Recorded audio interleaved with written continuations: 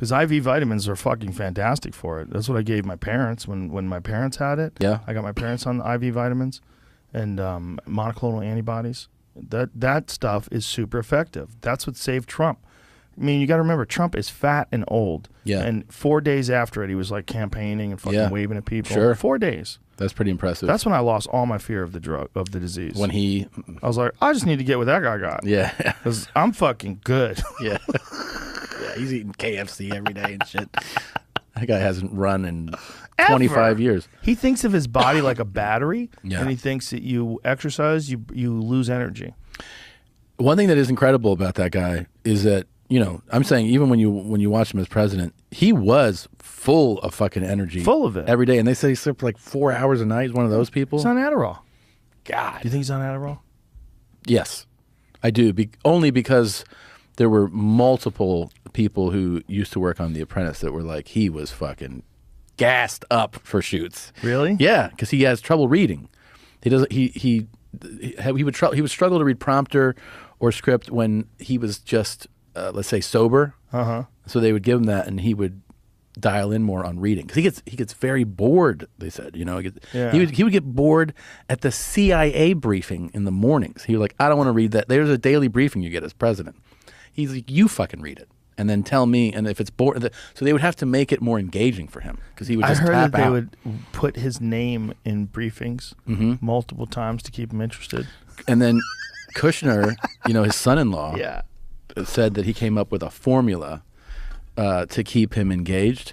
Kushner did? Yes, because he obviously was close to him and knew him well, and the formula was like 2 good, 1 bad. So if they were going to give him bad news, he'd go, you start with some good news.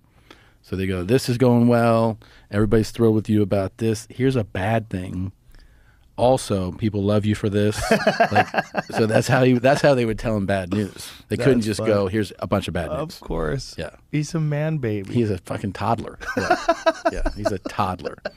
It's exactly how I talk to my kids about shit. We played the video yesterday of Kanye sitting in the White House talking to him, just ranting about stuff, about other galaxies and alternative universes. And Trump's like, yeah. He's like, how about this guy? This guy's great. I don't know what the fuck he's saying.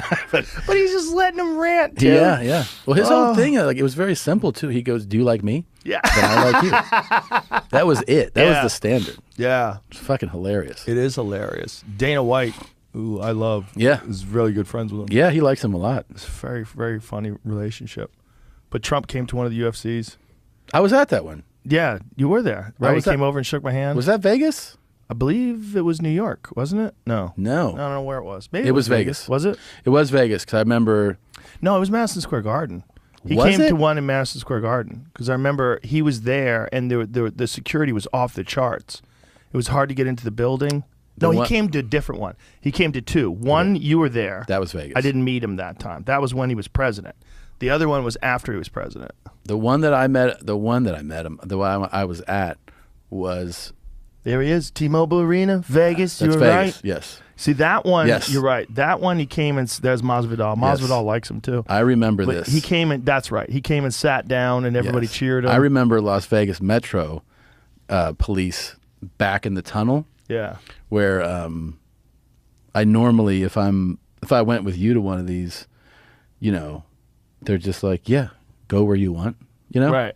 And they were like, where the fuck do you think you're going? I was like, I'm going over here. They're like, no, you're not. Yeah. Yeah. Hilarious. Is that a Melania stand-in? That's his Gumad. Who's that? That's his Gumad. Oh, my goodness. You know what I'm saying? Oh, no, that's that dude's wife. Listen, that's what you think. The guy. I don't like how she's smiling in the back. Old guy. She seems a little happy to be there. Maybe that's his. That is his fucking side piece. Side piece. Hey. Get a nice side piece. Got to have a little piece on the side. Some guys have a side piece. Fucking if you own a casino, you do. Yeah. I can't keep my main piece happy. How do you keep a side piece happy? I don't know.